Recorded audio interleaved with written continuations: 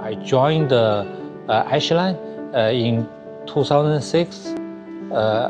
I came back to Shanghai because at that time the company would like to establish a global R&D center, so we know what people do and we can work for the local customer, like Asian customers, and we know what they want. Then we work on the products, especially for innovation, especially for the Asia market.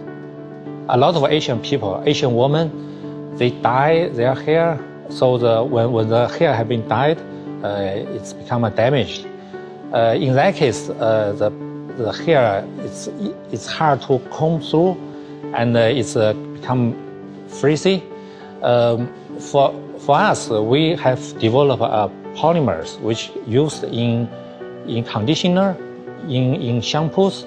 So when people use the products, they can repair their hairs and easy to comb, not only in the wet stage but also in the dry stage. So I would say those products will really benefit the peoples all around the world.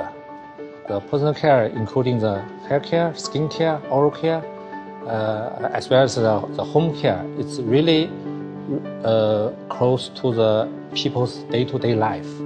We use a lot of chemicals, in our daily life. Even like the detergents, there's also the surfactant, it's also chemicals. So without chemical, I believe you cannot survive the modern life.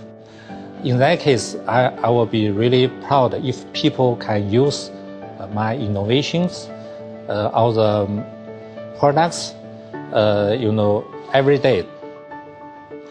The customer, they more close to the market, to the consumers. So if they have need, they will come to us.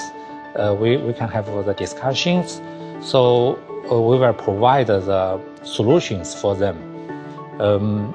So the customer needs is our needs. They will rely on us to have a new and innovative products to go into the market. If we succeed, the customer will also succeed.